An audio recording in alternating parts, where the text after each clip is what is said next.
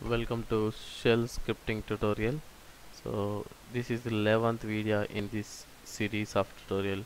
We are going to learn in this session is that few more commands which is very useful for us to learn when you want to write few scripts. Okay, so like who am I, in a sense, which gives you the which user you are currently logged in, and W will give the all the users who are logged in. ID also a little bit same, but it gives you more details. Who command and finger command. Okay, so we also know little bit about the /etc/password entry. So what's there on that password file. Okay, that is also we are going to see here.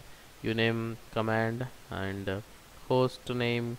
Okay, how to set the host name and how to see the host name details on the new version of the Linux. Okay, let's see in this tutorial practically how we can do that. Okay, so first of all, who am I? So this command will give you the which user you currently logged in. Okay, this is very helpful whenever you want to verify that sometimes the session is idle for so many times, but you want to verify the user, which user you currently logged in. Okay, so W is the command which gives the more details about the currently logged in users and what is the session ID details and all.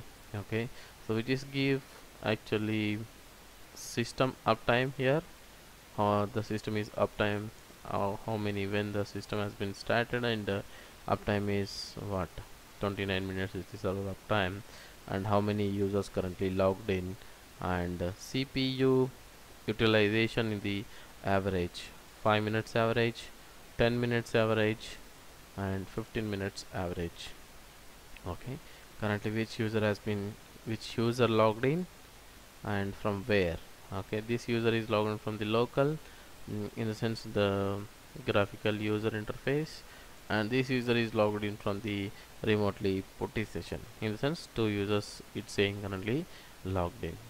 Okay, so this is about the two commands, and we are going to see about the next command, which is id command will give you the detailed detailed information about the user and the groups.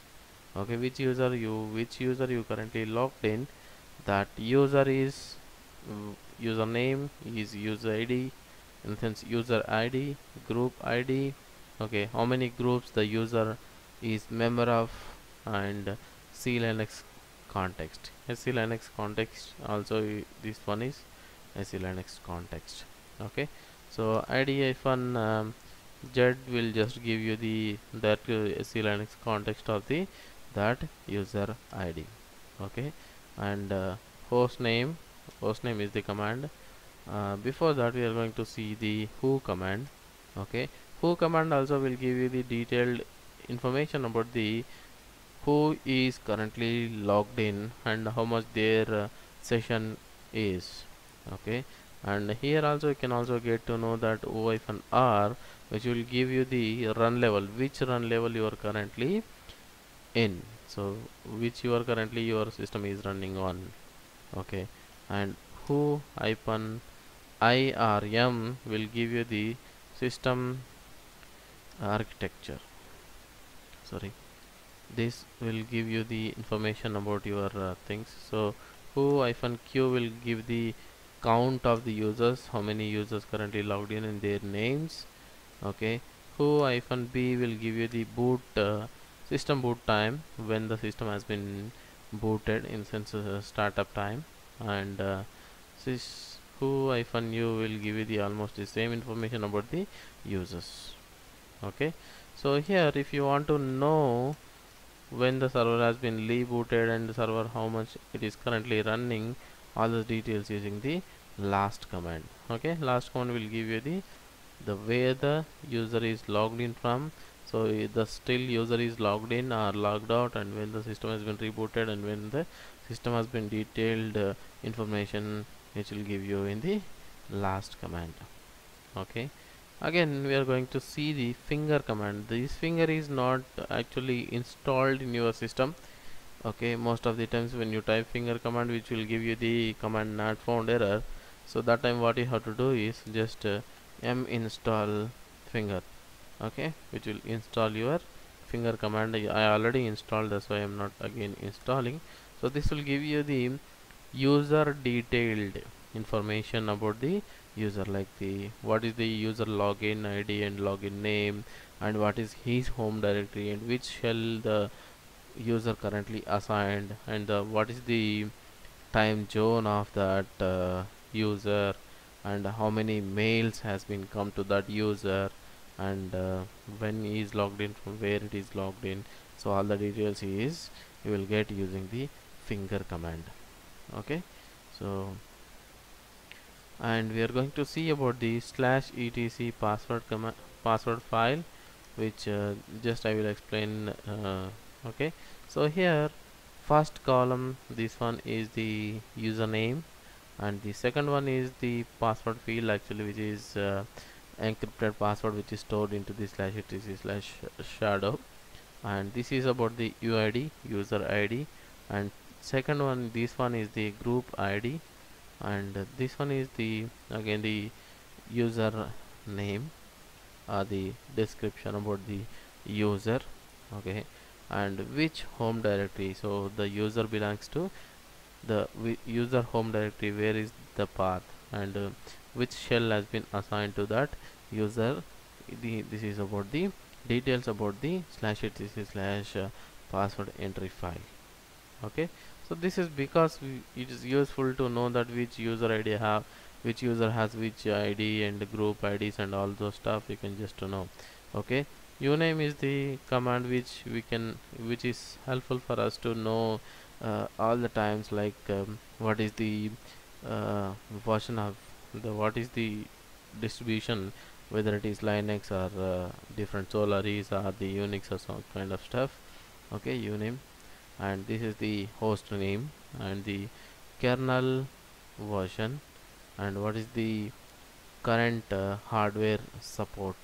Okay, like 64-bit or 32-bit or whatever it is, and the time, so which time zone it is currently, and the whether it is GNU Linux or Debian Linux or which Linux. Okay, so it will give you the uname hyphen, we have the options. Okay, like this uname hyphen r, which will directly give you the uh, kernel version details, and uname hyphen v will give you the details about the uname version details and all. Okay, and uname hyphen s, uname hyphen s will give you the whether it is linux or ax or solaris. Okay, uname hyphen I, uname hyphen I will give you the different option, almost like which uh, hardware version it is, like arc also will give you the same output, like the architecture of the hardware. Okay, and here uname hyphen n, uname hyphen n, which will give you the name of your host name, host name in the sense which is not full host name, which is there more, but whatever the short name is there, that short name will give here. Okay, so this is about the host name. So uname hyphen o also is their option, like the last, so it's all included in the uname hyphen a, but when you want only the particular details, those are the options are very useful whenever you are typing the uname. Okay, and host name command, so basically host name is useful for to know the host name, what is the server name currently, and if you want to know the full host name, okay, it's Arkit shell scripting the host name. And if you want to know the IP address of your host, then you can also type a host name hyphen I, which will give you the IP address of your machine. Okay, this is simply whenever you want to know something, you can just type these commands about your system information, which is very helpful to get with the simple command. Okay, if you want to change your host name, so in this version we have to use hostnamectl set host name. Okay, and whatever the host name you want to assign here, Arkit shell scripting or something like that, and whether it is permanent or not. If it is permanent, then you have to mention static, so that it will assign a permanent name change. Okay, so if you want to see the status of the hostnamectl status, so it will give you the all the information about your hostname currently assigned.